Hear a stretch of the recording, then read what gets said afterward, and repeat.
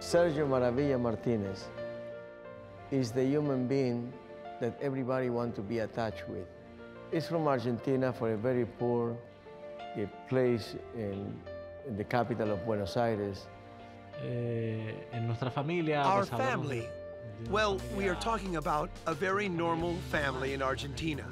Very typical, because there is a lot of poverty. And when we talk about poverty, we mean that when you are hungry, there is not always something to eat, not always shelter when it is cold. And when it rained in our house, yes, the water leaked in. It was that level of poverty. When I started to work at 14 years old, I started working with my father.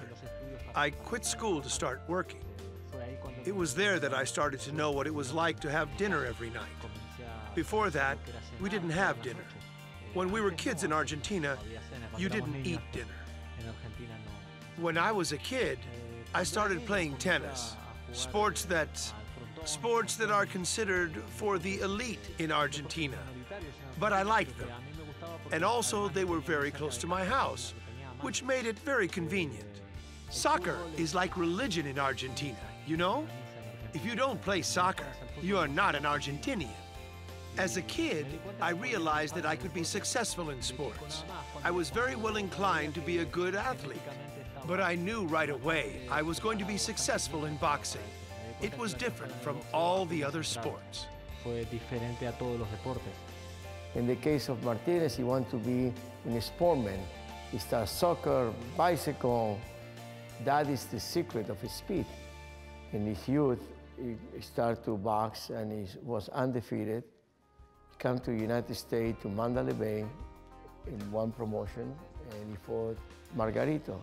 Pretty active round number one for Sergio Martinez, making his United States debut. Oh, there's a good right hand that sends Martinez to the canvas. He said that he was not ready for such a step up in his career. Good straight lift.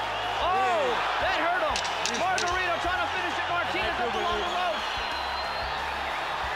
Martinez taking a beating. Cortez stops it. Antonio Margarito just before the end of round number 7. When he left back to Argentina, he finished with $900 and one defeat. That's what it cost him to go to Spain.